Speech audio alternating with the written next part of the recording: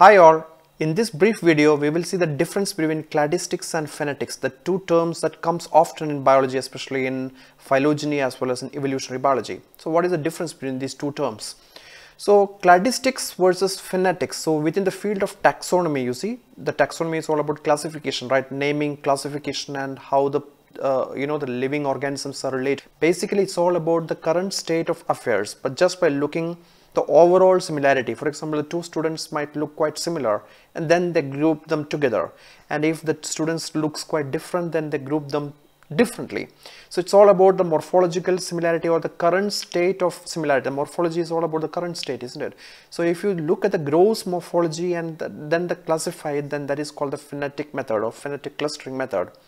So at the same time, the cladistic, it's very different. It's all about the assumptions about the ancestral relationship as well as the current data. So we have got current data, that is the morphology, plus the ancestral data, the character state, deeply conserved character state. So we'll have to see which character states are conserved, which are not conserved, So only the conserved character states are used for phylogenetic reconstruction or taxonomy, that is called the cladistic method. In the cladistic approach, the trees are drawn based upon the conserved character. That is a difference. So we'll have to see is the character is really conserved or not. So only the conserved characters are involved for constructing the cladistic trees. So cladistic approach.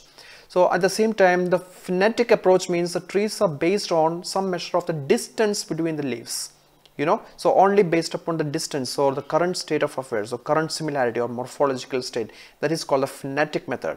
So molecular phylogeny doesn't mean it's always cladistic or phonetic. It could be a mixed approach as well.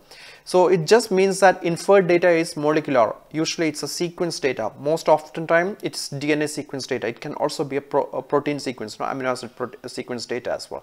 So it could be cladistics or phonetics. So it could be either of these. So molecular phylogeny or just phylogenetic systematic doesn't mean that it's always phonetics, that's why it's phylogenetics. So it's not that case. So it could be cladistics as well. So mostly it is cladistic, it's not really phonetics, you see. So what is the main difference here? As I told you already, both are the systems of the biological classification. Both use similar features to group the organism. So only the similar features are used to group the organism, of course. It could be morphological similarity or it could be deeply conserved the molecular similarities. So the traditional taxonomy is usually phonetics.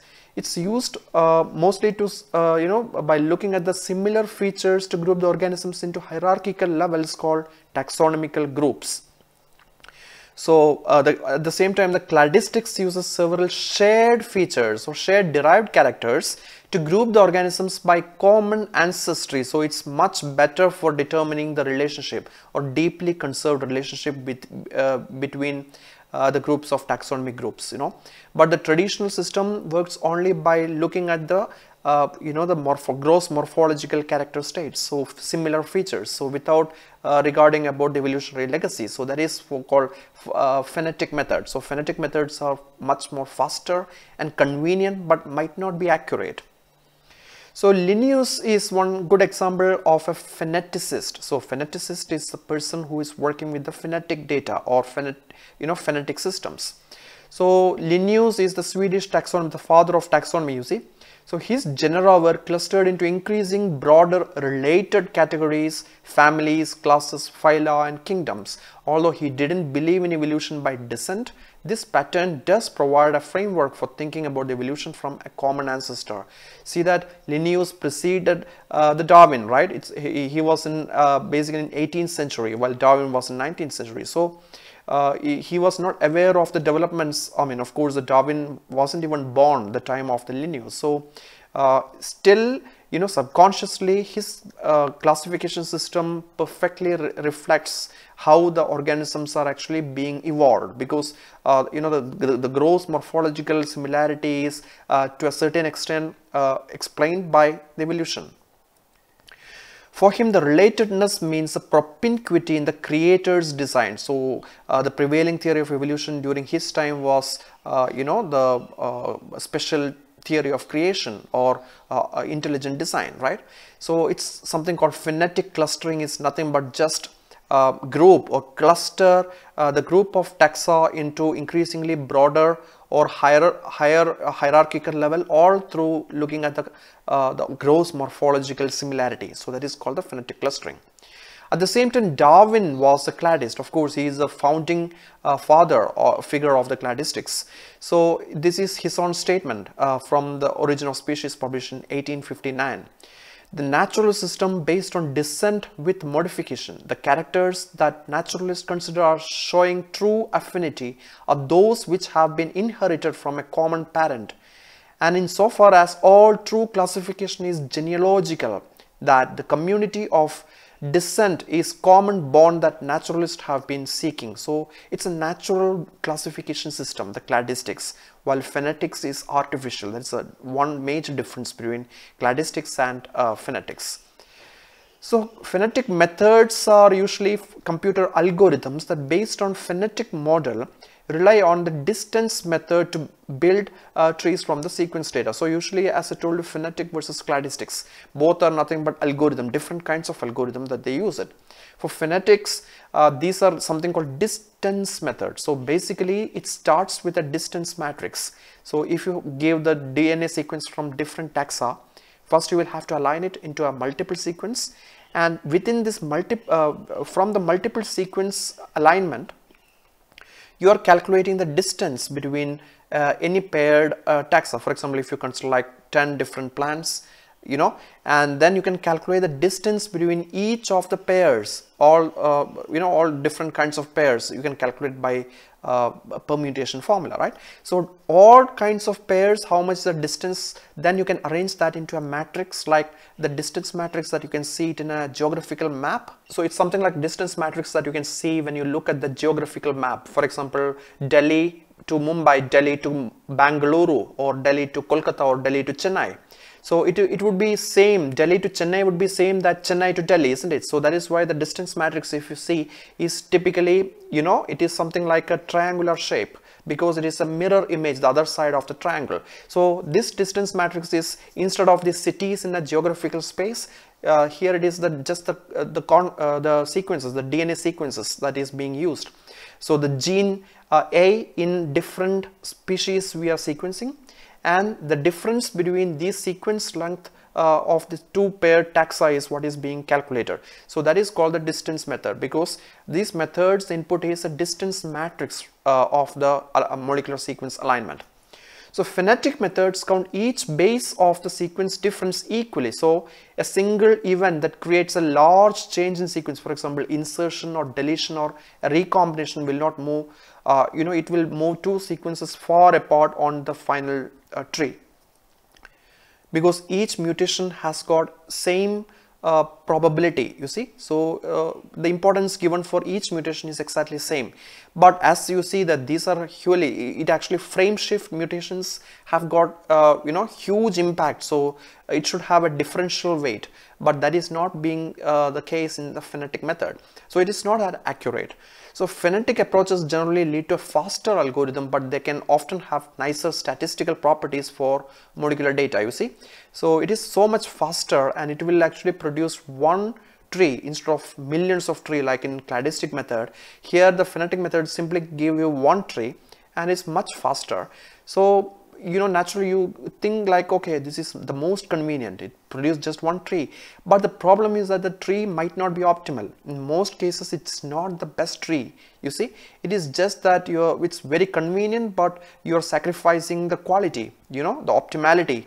So it is not a robust method, but it's much more faster. So still it's very good, because if you're comparing the whole genome, you might need to do much faster. You just want to make an overall picture first before attempting to do the finer details. So in that case, phonetic methods works perfectly fine. Phonetic method is popular with molecular evolution because it relies heavily on the objective character data such as sequences, and it requires relatively few assumptions. So as assumptions are less, that means it's really simple. So you know, usually it is much more faster to do that, and the things will not change much, you know, there are not much of the parameters, you know, and error rates are much lesser as the parameters increase, as the model complexity increase, then the error is also increased proportionately, right? So here the error rate is less, but the final tree is highly erroneous. That is a big problem with the phenetic method.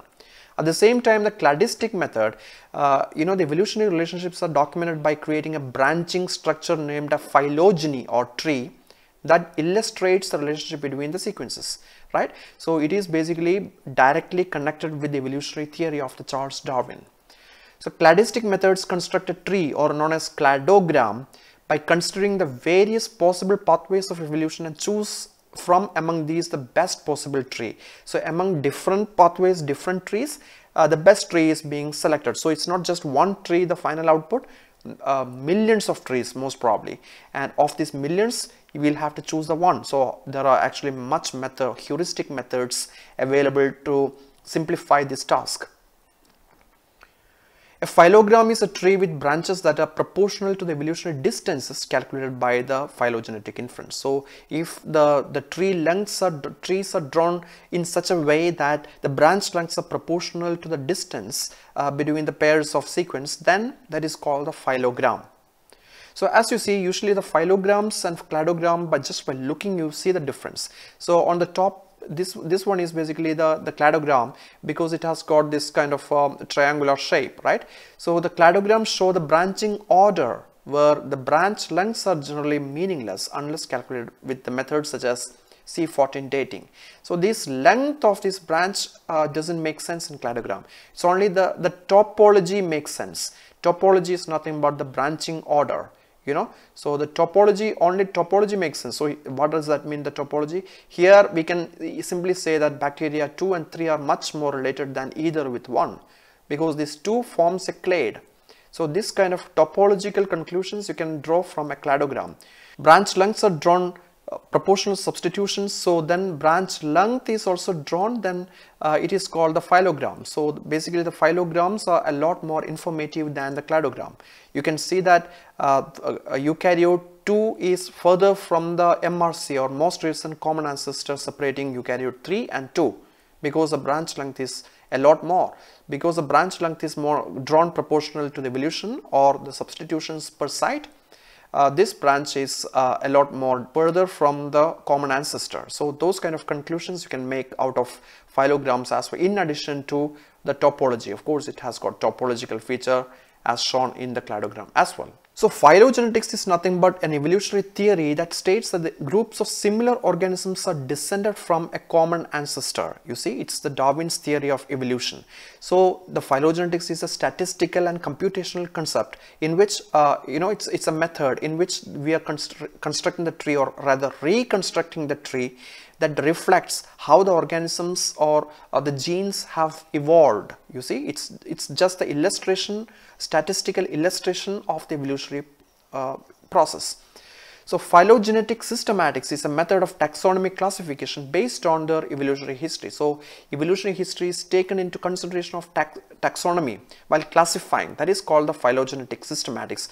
Today's current gold standard on taxonomy is taxonomic systematics, or phylogenetic systematics. So the phylogenetic systematics was developed by Willy Hennig. This gentleman, he was a German entomologist in 1950s. So if you see what is phylogeny, it's very simple. Phylogeny is nothing but a type of a pedigree or a genealogy, but it shows the relationship between species, not really individuals. So it reconstructs a pattern of events leading to the distribution and diversity of life. So life on the planet, or the biodiversity, can be arranged in a phylogenetic tree-like structure, right? So this is what you call it as the tree of life. So it reconstructs the patterns of events leading to the distribution and diversity of life, which is often shown as a network or a tree. So it is not always tree, but it can also be a reticulate system, the network style as well. So it's a family tree of the living organisms. As you can see in this tree, the common ancestor of all living organisms is this last universal common ancestor, or LUCA, of which you can see bacteria, then archaebacteria and eukaryotes. So among the eukaryotes, animals, plants and fungi, right? So this kind of classification is what you call the tree of life. So one of the earliest phylogenetic tree illustrations was from Charles Darwin's notebook. So if you look at this notebook, the copy, you can still find it in Natural History Museum in London. So if you look at this, you can see it here. I think this is his own, Darwin's own handwriting. So as you can see that B and C is a lot more similar than either with A. So that is what it's written here. So in summary, cladistics and phenetics are two different conceptual approaches for constructing the tree or classifying the organism. So phenetics on one hand is all about the current state of affairs, disregarding what has happened in the past. At the same time, cladistics is all about the evolutionary legacy. So cladistics tend to be much more accurate and much more natural. At the same time, phenetics is much more faster, though it is not that accurate. See you in next video.